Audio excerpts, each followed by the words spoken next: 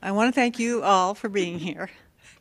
Most of you are on Zoom, so anyway, so I'm Diane Carter. I have a long history of elder care and services and fighting for staffing and care and regulation, all kinds of things.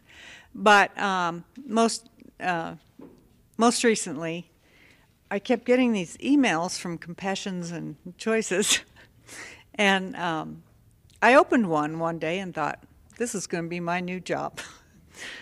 I think this is really, really so crucial to really how we live and die in America. It's really, really crucial. If I use some kind of jargon, medical or otherwise, that you don't know what I mean by that, by all means ask questions. And the other thing I just wanted to mention was the reason why I'm in elderly care, and I spent so little time in hospitals and ICU and all that kind of thing, was because of my grandmother. And she was, well, now I look back and I think she was kind of crazy, but that's good. That's all a good thing. And she told me every time, all the time, I love you. She told stories. She was direct. She had a very loud voice. And she cursed about everything. And so I just fell in love with her because I always saw her as a truth teller. Her stories seemed like she was telling me the truth. And other adults, I guess, as I was growing up, they were trying to tell me the truth, I think, but it didn't always work out that way, at least in my humble opinion as probably a 7 or 8-year-old. So, without further ado, I'm here to talk about end-of-life options, and the first part is going to be on medical aid in dying. Slide. Maybe you're aware that what most people in the United States prefer is that they die at home with loved ones, with pain and discomfort managed, and they want to know that people will respect their spiritual values. And this experience in dying also reflects the values that they have around that. Slide. There's a lot of different options in planning for end of life. And these include those things, the things listed here is pursuing life-sustaining treatment. So I want to begin by saying this is all a choice. If you want to pursue treatment and find ways to maybe try and overcome your illness, by all means, that should be your choice. We offer an option towards discontinuing or refusing medical treatment, oftentimes when it just seems that it's hopeless and perhaps your medical doctor or nurse practitioner has affirmed that. Hospice is another choice, and they have all kinds of drugs and therapies that will help you alleviate the pain as much as possible. There's also voluntary stopping eating and drinking. I'm most drawn to this because of my experience with elderly and people with dementia, and it just seems very important to me. 1 in 3 people in America will be diagnosed with dementia. And so this is probably, I'm guessing, just about the most little known in America right now. Palliative sedation means that they give you a drug and you're basically out of it. I mean, you can't feel the pain, you're not aware, you're not able to speak. And that also works. And then also medical aid in dying. So we're going to start with medical aid in dying, and then I'm going to focus on voluntary eating and drinking. Next. Medical aid in dying is defined as a safe and trusted practice. The person needs to be terminally ill and have a prognosis of less than 6 months, mentally capable, and over the age of 18, with a prognosis, 6 months or less. And they have the option to request from their doctor, with medical aid in dying, they'll request from their doctor a prescription of medications which when they take it, they will die a peaceful death.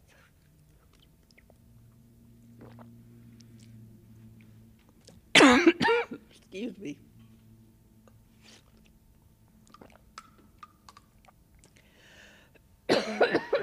Sorry.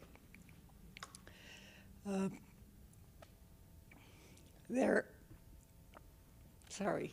Whoops.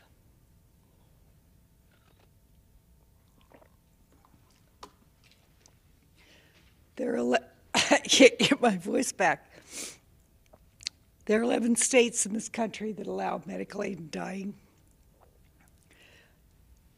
Next. Sorry, I already covered this.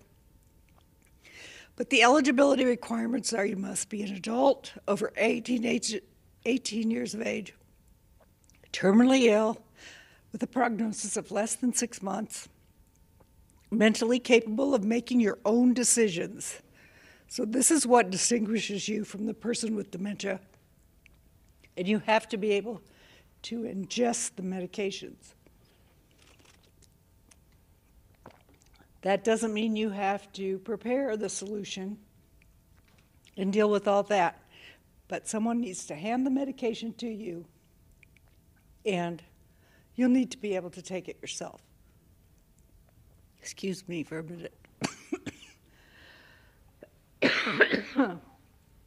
Woo.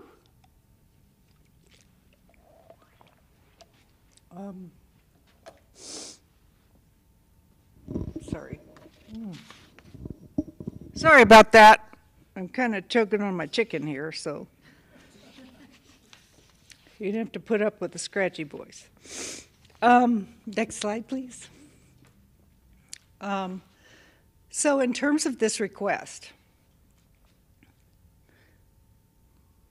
exactly depending on what happens, it's a lengthy process. So you have to notify your physician, and assuming he or she will go along with it and is, wants to provide this kind of care, you have to let your doctor know, and then he has to inform you of all the decisions, of all the options. So he has to tell you about all the options I've already covered. He has to tell you your diagnosis and prognosis. He has to, and I don't mean that as he, I'll say he, she, has to tell you that in all probability, if you take these medications, you will die. And so there's a whole list of things he needs to go through with you so that you're very well informed about what you're about to decide. In the state of Colorado, and these are all Colorado requirements, you need 2 verbal requests separated by 15 days and 1 written request. And then another physician must confirm your eligibility, must confirm that you're eligible for the prescription that would lead to your death. 2 witnesses must testify to the voluntary nature of the individual's request. So it's a lengthy process, and I just would like, one of the biggest issues has been that people were unaware of the process they had to follow. And so what happens is they waited too long to request the medication.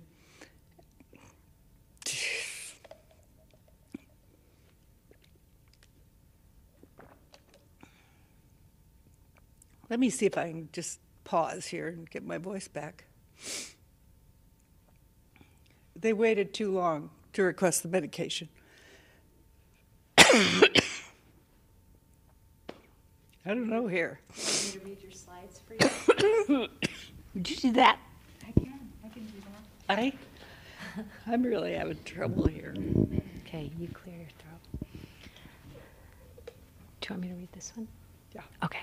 American Association of Suicidology. The American Association of Suicidology recognizes that the practice of physician aid in dying is distinct from the behavior that has been traditionally and ordinarily described as suicide, the tragic event our organization works so hard to prevent. And then I'll say a few things here. So I get a lot of questions about, is this euthanasia? Is this assisted suicide? Whew. Is this assisted suicide? Is it homicide? None of the above. In this case, a person is going to die whether they take the medication or not. And so the goal is to eliminate their suffering within the context of their values. Next slide. I have a helper here because I seem to be choking to death on stage here. Thank you so much. Out of 188 people who were prescribed the medication, 108 of them had various cancer diagnoses. 27 had ALS, also known as Lou Gehrig's disease, or other neurological disorders. 16 had cardiovascular disease, including heart failure and stroke, which many people don't know can be extremely painful and debilitating disease. 13 had chronic lower respiratory disease, including COPD, which is also a form of basically suffocation. Thank you. Next slide. So medical aid in dying has been practiced without a single incident of abuse or coercion. The issue has been, and the reason why I've seen so many fights over medical aid in dying, probably for my entire career, is because there have been so many concerns about abuse and coercion. And the most common thing you hear from, or I used to hear in state meetings and policy meetings was, well, you know, they're just going to kill my mother so they can get the money. I know that sounds crass, but that has been some of the societal and most of the resistance to this over time that I've heard about, in addition to the religious and other values that preclude you from doing it. Most people find that having that prescription is a comfort to them. And per the slide that Jeet just read about, you know, the people who have received this prescription, many of them, but we don't know how many, don't even take the medicine. So it really is about their autonomy and their feeling that they have control of their life even as they're moving towards death. And now I'm going to talk about dementia, which is the piece that I've seen the most. And I don't know, for lack of a word, I would say I've seen a lot of bad death. And by that I mean people who had no plan. And I'll just give you the common scenario that I've seen over a career of this in nursing home. Is a person progresses towards the end stages of dementia. And so what you might expect to see as a resident would be maybe confused, wandering, around the building, fine, to some degree able to dress themselves, feed themselves, those kinds of things. And as they deteriorate, oftentimes I've seen them end up in bed in a fetal position. They can't feed themselves, dress themselves, communicate. They have no idea who their relatives are. And then for years, they would put in a tube feeding. And that would keep the person alive over quite a period of time. And from my perspective and my values, I didn't see any excuse for that. And so defining dementia is, and I'm going to say probably, since it's 1 in 3 Americans, most of you have had experience with this. And, they progressively lose their memory, they have difficulty thinking and reasoning, they gradually are unable to carry out the tasks of daily living, eating, dressing, and then they experience changes sometimes in personality, mood, and behavior. And in some instances, they can become quite violent, and then they end up sedated. We call it chemical restraint. It's hard to watch. I mean, you know, they're sitting in a wheelchair, you know, I just say they're drooling in their soup. I mean, what is the purpose of life at that point?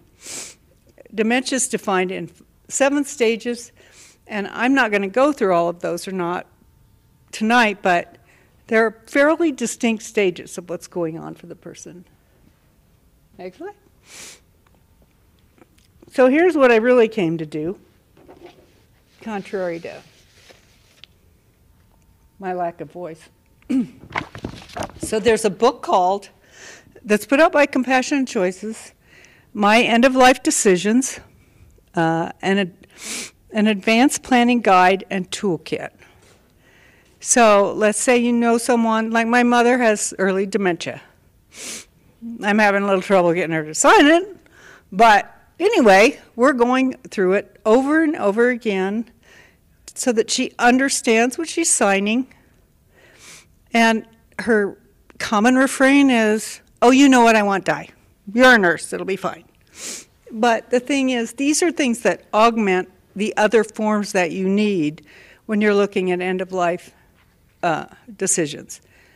The legal issues have to do with getting a medical proxy or a power of attorney, a financial power of attorney, a living will, and then I encourage everybody to fill out this form. It's called the MOST form, M-O-S-T.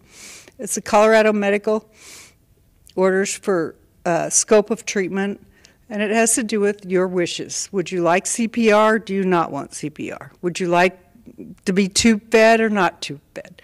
Would you like a trial period with a tube feeding or not? And it just goes through these. This is a legal document. It's signed by you and your doctor.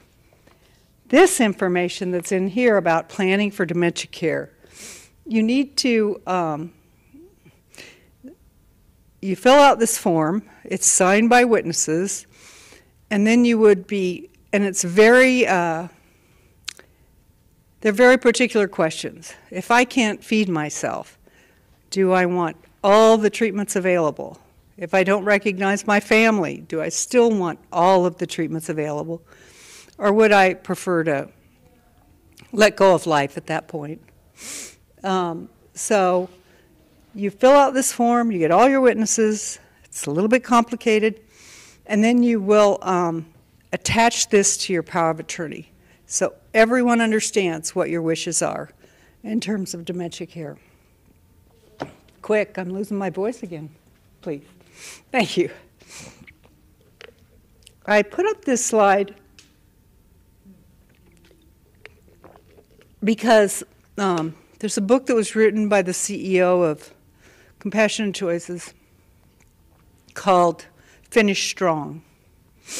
And in that book, she recommends that you have the person on video saying what their wishes are, so that that can be shown if any kind of healthcare provider is pushing back against what this person wanted, even though they can't speak for themselves.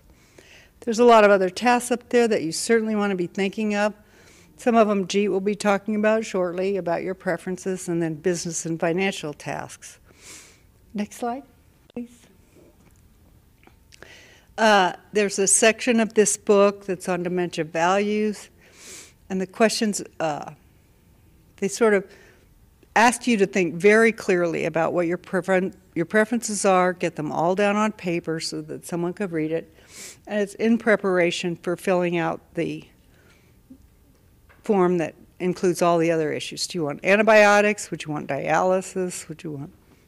Next slide, please. I talked a bit about advanced directives. These are the most important. Doing a living will, a medical durable power of attorney, and the thing about medical power of attorney is you want to be sure that you have someone that can be assertive, bordering on aggressive. Because when you get into an ER situation, people are trying, everybody there has their own preferences and their ideas, and you're just getting on a conveyor belt oftentimes towards, perhaps ICU and a ventilator. And so you have to have the person that's going to be able to really fight strongly for your preferences. It does not require a lawyer to fill out an advance directive.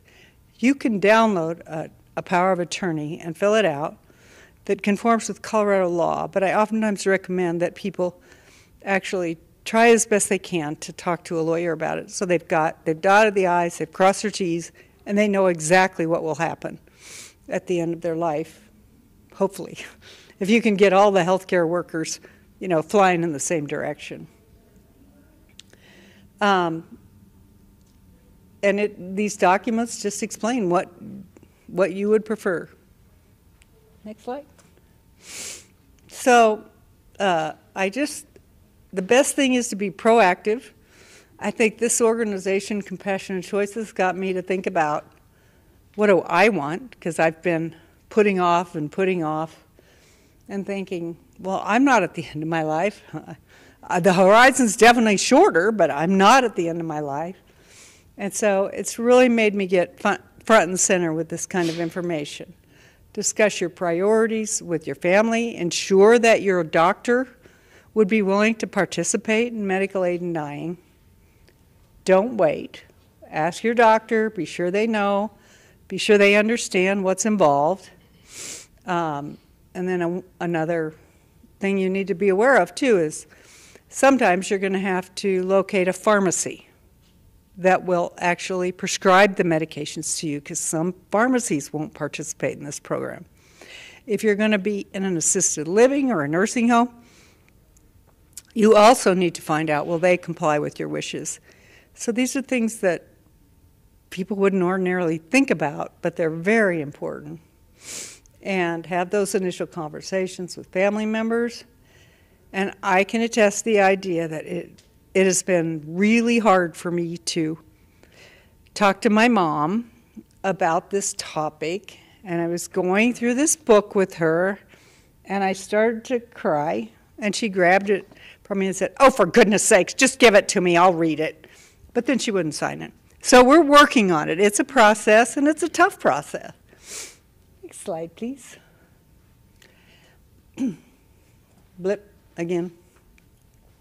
So I don't see that death is the enemy. It's certainly something I've seen a lot of. The enemy is intolerable terminal suffering and pain. And on occasion, I've had palliative doctors tell me that pain medications will take care of all of the pain. And yet I've witnessed situations where it just didn't cover it. In particular, like nerve pain is just some of the most difficult pain to treat. The only thing that matters is that you're comfortable and that whoever you're with is respecting your values and they're listening to what you're saying and they're able to go along with your values. And then, of course, there's always room for more kindness. Although if you've been in the ER lately, I would just say, oh well. Next slide.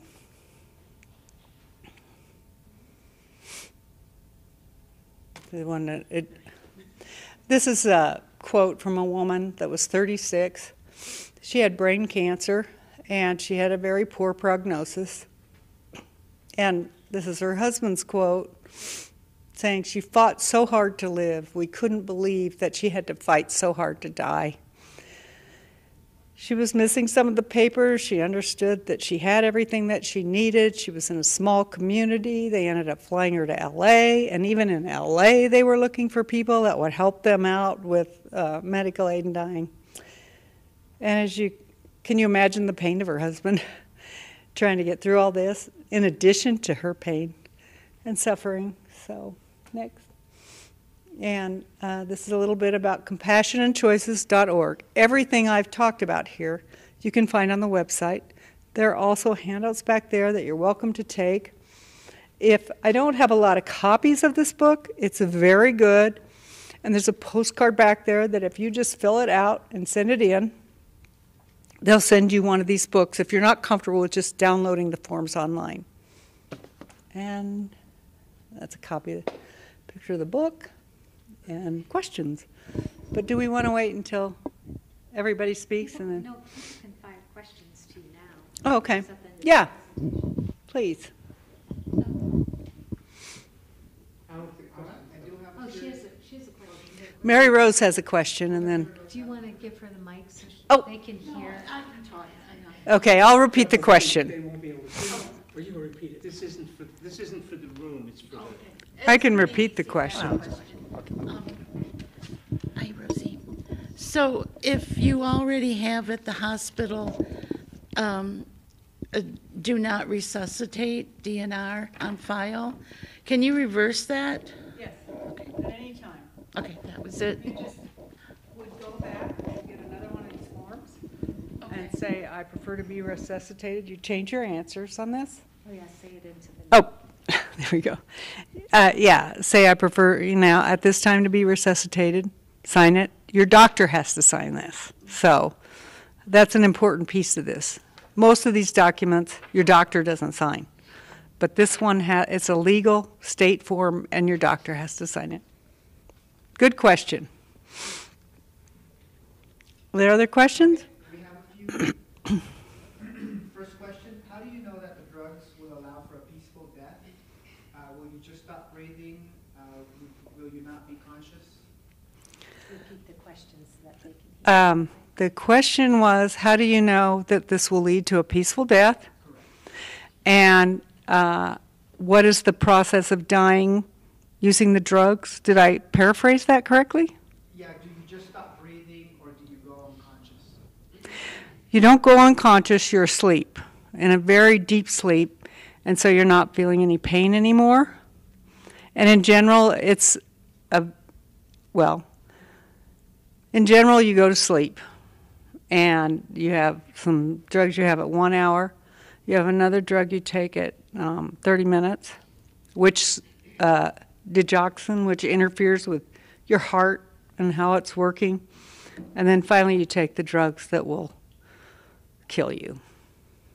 They're basically overdoses of hypnotics. And the other question we have here, two out of three, I believe, does Medicare pay for the drugs that are prescription drugs? No. The federal government hasn't passed a Right to Die Act. And so Medicare and Medicaid will not pay for the medications that you'll be prescribed for this, for medical aid in dying. And from what I understood from talking with another nurse at Denver Health, the cost of the prescription for all those meds is about $800 to $1,000. Not covered. Final question for now. Is it better that a medical power of attorney, not a family member, would it make it less emotional? So I believe they mean, is it better for somebody with power of attorney to make the call as opposed to a family member? That's, I think, a question that you need to answer for yourself. I have heard from other people that the spouse, and I've seen it too, having your spouse be your power of attorney or medical power of attorney can be very, it doesn't always work because the spouse is having, so many difficulties in a very emotional spot, and they thought they could do what you wanted. I mean, because I can say that today. My husband over there, he'll do what I say. I still think he'll do what I say because he's obnoxious when he's mad. But sometimes if you don't have a family member or husband or wife that can get assertive bordering on aggressive, it can be a very big challenge for them to go ahead and give you the medications and follow through with it. So, is that all the questions? I think it is. All right. Gary, you want to go ahead? Okay, thank you. Thanks for that. Well, we've been talking about a medical model, a legal model that's passed by the legislature, became law. I'm going to be talking about a non-medical model that's available for people who either are unable or unwilling to use this particular approach, the medical aid in dying. There are many people who don't either fit the criteria, aren't dying from the right diseases, and in the 6-month period could be suffering intolerably for many, many months, beyond 6 months. So it's for the people outside of that system that I'll be talking about mostly. So let's go back to the basics. I think any time is a good time to talk about how to die on your own terms. First of all, it's a reality, right? Nobody gets out of this world alive. Death is just as natural as birth.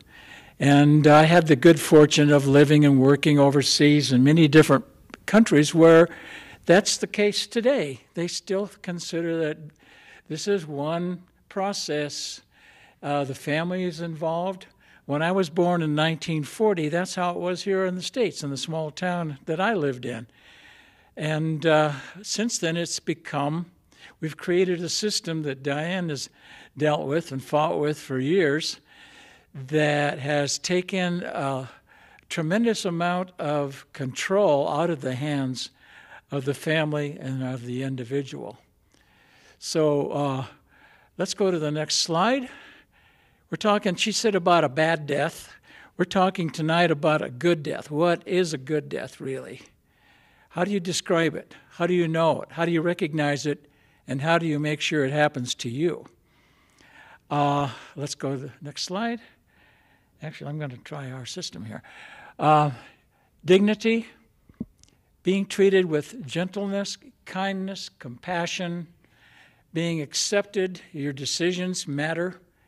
I believe that you own your own life. Life is a gift, right? You didn't earn it. You didn't win it.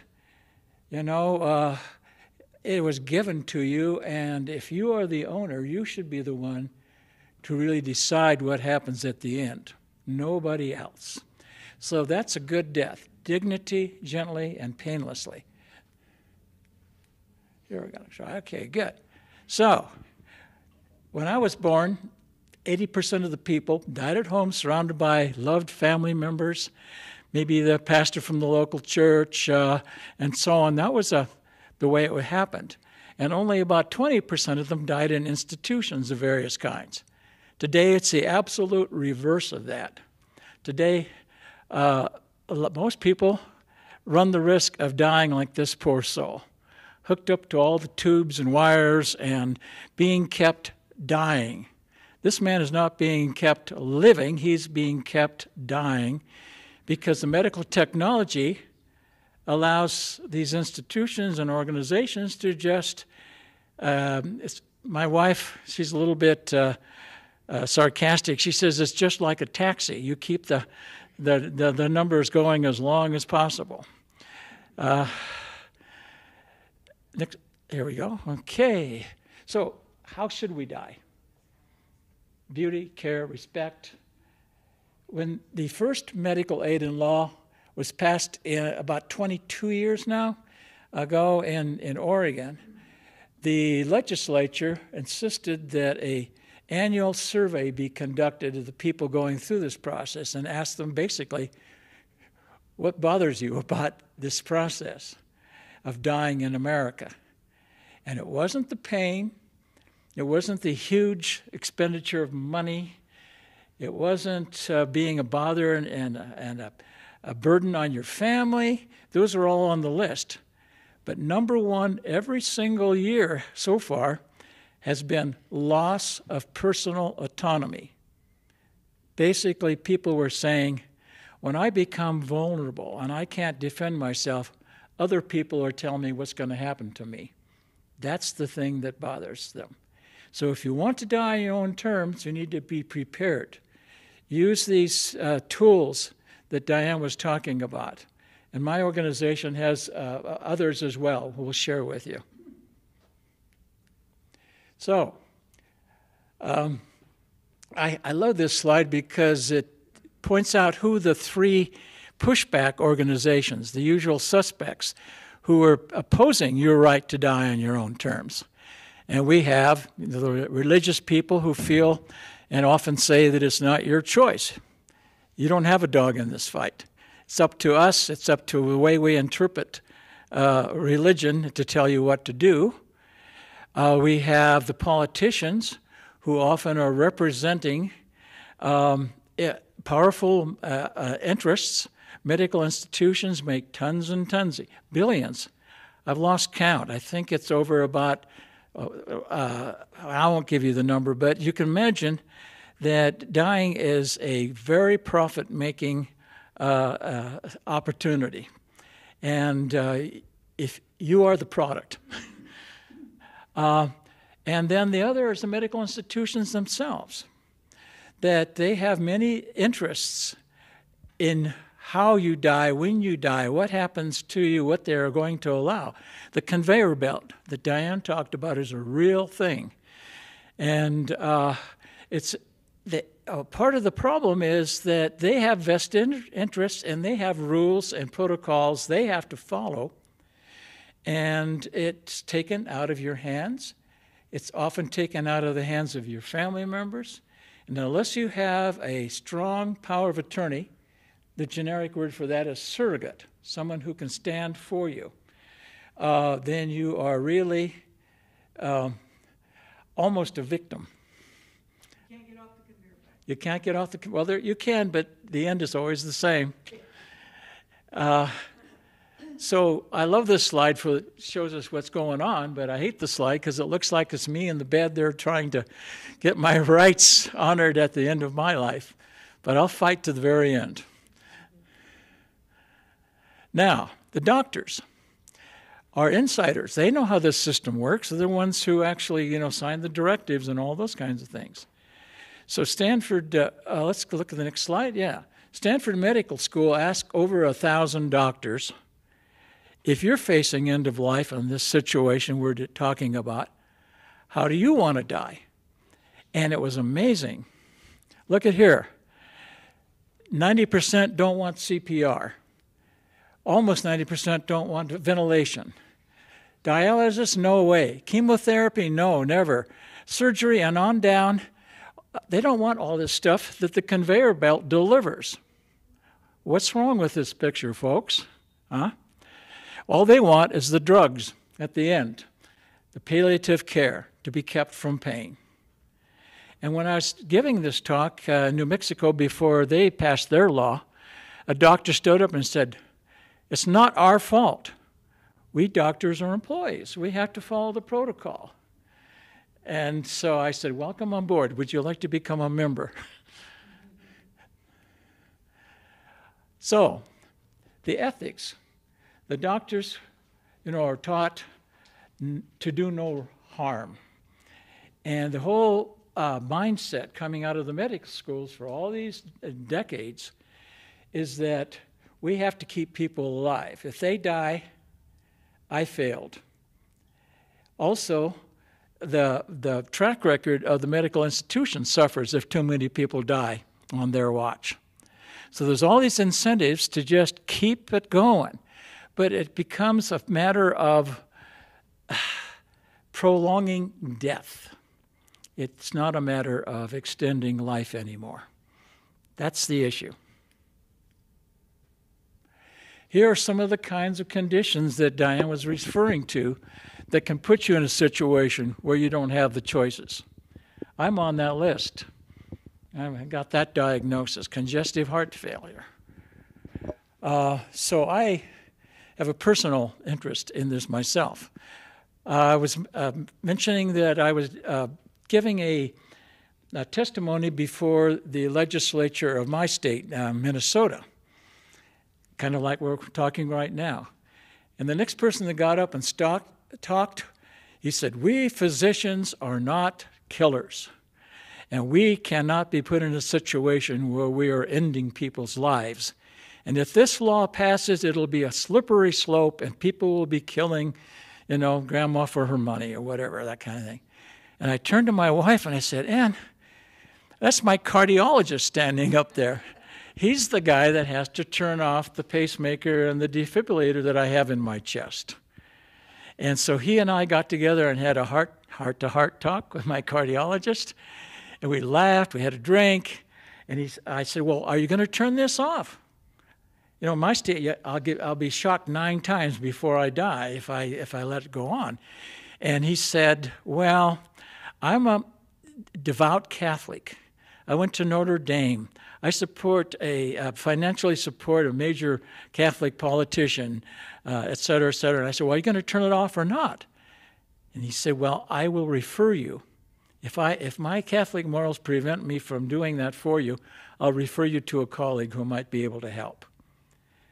So you really need to know where your doctor stands, what the medical institution, the hospital, what their policies are, and whether they'll even honor all these directives and so on. It requires a lot of personal looking up information, talking to people, and finding out facts before you decide. So, how did this whole death with dignity, right to die movement start? It really started in 1980. The original organization was called Hemlock Society. Many folks who have been around for years and as old as me remember that. I joined that fairly early in the early 80s, and it was the go-to place for first place you could talk openly about end of life on your own terms. In 2004, the organization split into 2 parts. The part that the organization that Diane was talking about, and Final Exit Network, the organization that I am representing here. And we agree with each other. These laws are necessary and important, but they're not sufficient. There are quite a number of people who, in the state of Colorado, even with the law, this law doesn't fit for them for a number of medical and personal reasons. So Final Exit Network, the original founders and the board members decided nationally, it's a national organization, we need to have resources and options and information available for the people who the laws do not cover. And so it all began with this book, kind of a bombshell book. It's written by Derek Humphrey, a British journalist who had written several other books, and his first book was about his wife who was dying from cancer, very, very painful, untreatable situation, and living in London, and he helped her die, and he wrote a book about that, and that was the first book of 4 or 5 books.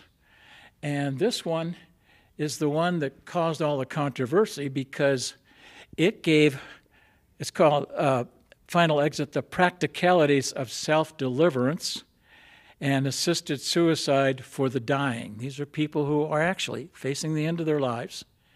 It's actual practicalities, in other words, how to, the nitty-gritty details, how you can pull your own plug.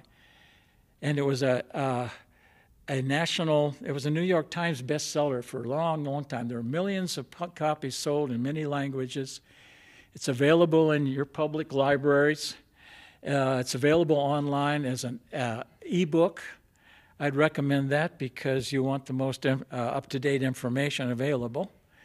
But this is what Final Exit Network is set up to do. We have no relationship with the book. We get nothing from the book, but we still believe it's an excellent resource for you to look at. So here's our new logo, Final Exit Network. Our vision is basically that when people are facing this intolerable, intractable, end-of-life condition, that they should, not just in Colorado, but all over the country, have the option to die peacefully and legally. That's a vision for the future.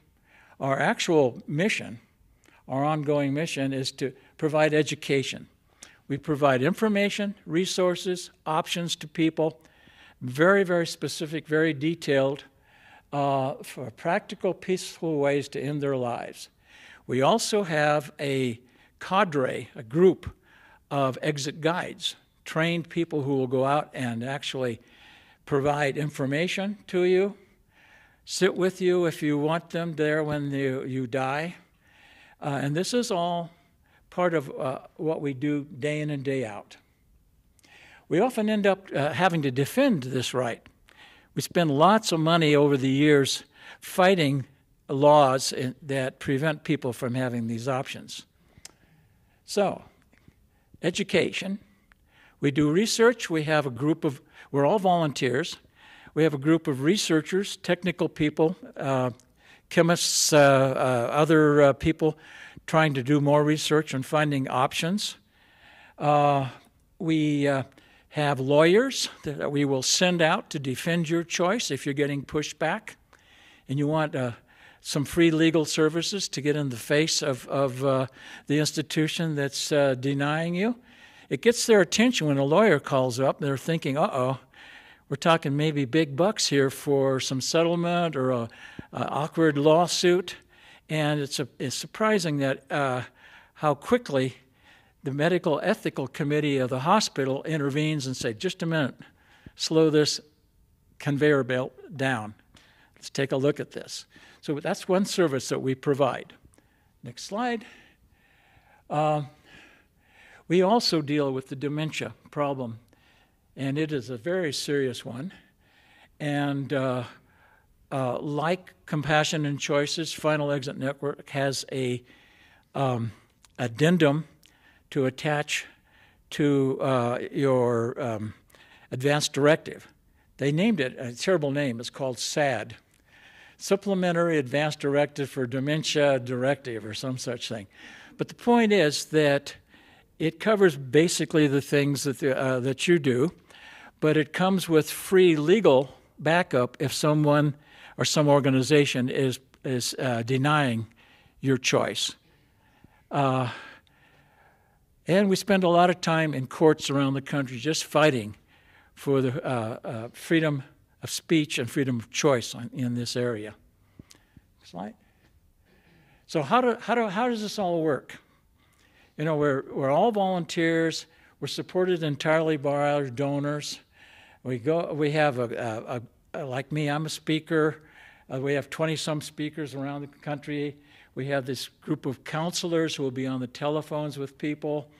How does this all work? Well, people contact us through the website, and those of you who are here can get a free one-year membership, which will get you some additional magazines and information on this. You can decide whether you like it or not, or whether it's worth for you. We have a volunteer group of physicians who make sure that the people who are applying for this assistance and options on how to die on their own terms are medically in situations where they, in fact, it's a legitimate case. It's not some young person who's unhappy for some reason and wants to, end their life. And so these physicians scan and look over the medical records and the application and decide whether or not they qualify according to the conditions that we need to have to stay on the right side of the law and make sure this is all proper and legal. So a guide is a person who has gone through lots of training, who will, first of all, we have guides that work on the telephones. They're called coordinators. You would call up, they would consult with you as long as it takes, as many calls as you want, and basically hundreds of people use this service just to educate themselves, get information, and feel comfortable. Only a small percentage of them actually say, well, I want to have these services. Most of the people have this sorted out in their own minds and hearts and know, what other options that they have short of this. The guides then are assigned to the person, and there are two of them, and they will come to your home free of charge, give you what they call an educational visit, make sure you understand all the ins and outs and the how-tos. They will come back a second time, also free of charge, to be there on the day of your self-deliverance. I hate that word. It's kind of a euphemism. I like real words like die and death, not passing on, and there's other euphemisms. So the education is also done at no charge. Next slide. I think I've said about this. We do not provide drugs, equipment, anything, physical help in doing anything. It's all education, moral support. We are there with you and for you, but this is a do-it-yourself thing. So you really need to know what you're doing, and we provide all the information and the moral support for you to decide what you want to do. You can change your mind up to the last minute, but it really is your choice. Next slide. Okay, this is a little more where you go for information. Just look up finalexitnetwork.org, and you'll be given access to all these different resources. I'd like to highlight the first one, the Good Death Society blog. We've had 84,000 people who have read the different blogs that are posted on there. There are current blog posts, usually 4 or so, recent ones that have been posted, and then there's an archive on any of these subjects that you're interested in. VSED, voluntary stopping eating and drinking, dementia, directives, anything you can think of. There are short, well-written, reader-friendly posts on there. You can start to educate yourself. It's a very good resource. There are 2 new services that we provide. One, we hired a professional trainer of what we call surrogates. These are power of attorneys who speak for you when you can't. And if you think that your spouse or a neighbor or a lawyer is not the right person, we provide free of charge our surrogate to get in contact with you and work with you to decide who should be your surrogate, what their powers should be, and work with the surrogate to make sure they are, how did you say, assertive up to the point of being aggressive? Yeah. That's the kind of person. So that's a free service. And the second one, I guess, is the Advanced Directive for Dementia. It comes with the legal support. We're continually looking for new ways that we can put power and control back into your hands when you face the end. And I think this is the end of my talk. Any questions?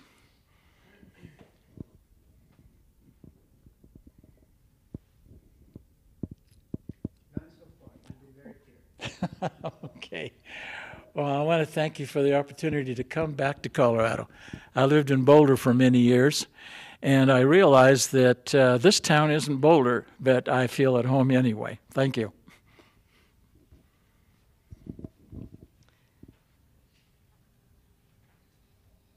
Okay. Thank you so much, Gary and Diane. Such a wealth of knowledge and education. So grateful. So I have a lovely angel up here looking, mournful, too. Anyways, because conversations about death and dying are never easy. And I really believe to ease the journey, we have to have power of choice for that autonomy and that empowerment.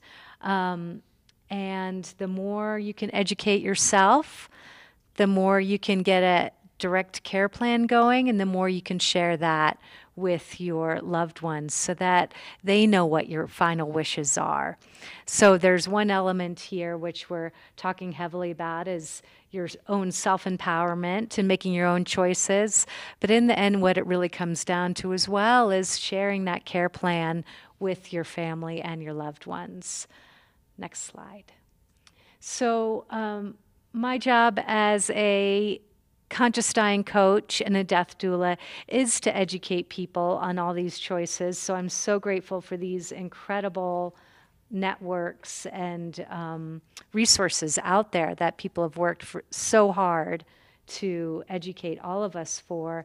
And with that, there's so many choices, just like in your spirituality or your particular tradition or religion or family traditions. Globally, there's so many options out there. So I'm going to talk about today options of your final disposition or your final options for after death care of your body. So next slide, please. So with those choices, along with choices during your dying process, you will be empowered to have what your belief system and your personal values can really pave the way for the choices you make. So number one, obviously, we all know about the traditional casket burial, and a pro of this is that entire funeral industries have been designed to support you and your journey around death and dying and care of your loved one,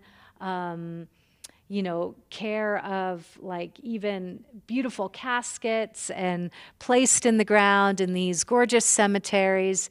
But I'm going to tell you the cons of some of these is that traditional casket burial is extremely expensive, ranging anywhere average $7,000 to $10,000, upwards of $40,000. So they really can bankrupt families in the end sometimes, and they have to take out loans. It can be a massive financial burden for families. Mass amounts of metal. Hardwoods are used from rainforests are used for these big sealable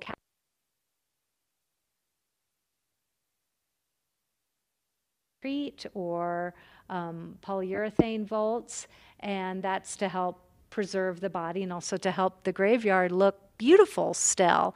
Once there's decomposition, the vault helps maintain the level ground. So embalming, that's a very traditional, modern way of dealing with our loved ones when they die, is actually extremely carcinogenic for the embalmers themselves, and those fluids, when they finally get an opportunity to decompose and leach into the ground, which eventually they do, can really cause huge environmental impacts. Next slide. So we have traditional fire cremation. And fire cremation, this is an urn with ashes. Fire cremation is really accessible. 60% of people in the U.S. are choosing to have flame or fire cremation. And it's much cheaper than a traditional casket burial and embalming. But it also carries a massive environmental impact. They say your average cremation amounts to driving 600 miles in a car. And also the heavy metals that are released into the environment and into the air can be very dangerous and very carcinogenic to surrounding communities.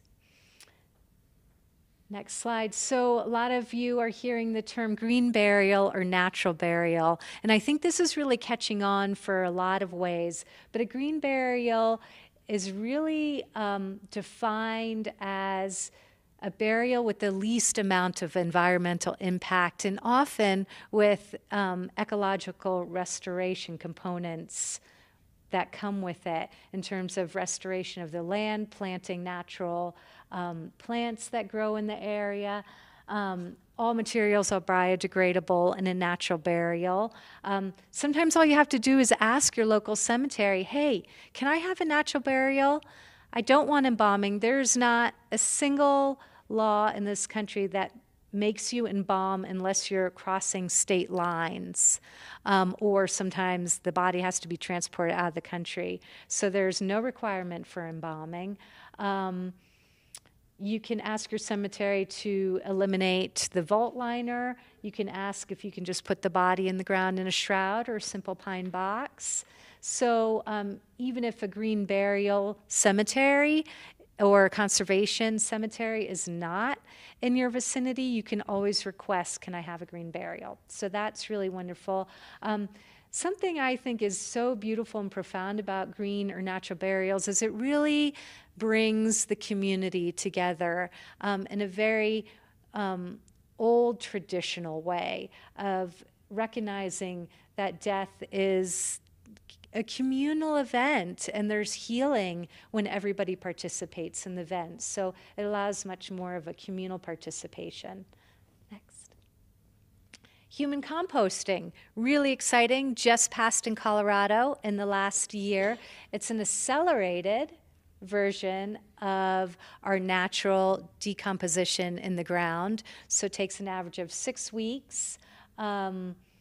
And in the end, you basically end up with a cubic yard, which is to say to fill an entire back of a pickup truck with human compost remains, super rich soil, just like the compost that you would get from your local farmers or buy in the big bags. Can be used to re-nourish the earth. You can't grow commercial food in it. So that's the good news. You don't have to worry about that, about where your compost or vegetables are coming from. But a wonderful way to honor your loved one by then using this earth to restore degraded, areas and environment. Next slide. So this is called aquamation or water cremation, put in a vat with a solution of alkaline. In a matter of about 18 hours, it's heated up a little bit in temperature. You end up with a really nutrient-rich solution that can be flushed down the drains, but preferably, once again, used to restore the health of a land. In Denver, they're using it to grow organic flowers for flower gardens, and then these cut flowers are then sold. It's a really wonderful, gentle option on the environment, and it costs about average as a flame cremation. So, okay, next one. So with all these options, it leaves you in a place of realizing that you do have so much more choice than really what the conveyor belt gives you. I think it's really exciting, and I love educating people on these options, on these end-of-life options. So a huge part of the work I do is helping people design their final end-of-life care plan, because it can be a very overwhelming process, sometimes scary. So I take people through a process in my coaching. I've really taken a deep dive into their personal belief systems, values, care plan. And then in the end, you really have something very special to gift your family with, which is your final choices. You can reach me at akaljeet.com. That's AKALJEET.com. And it's been an honor to be here with all of you today. So thank you very much.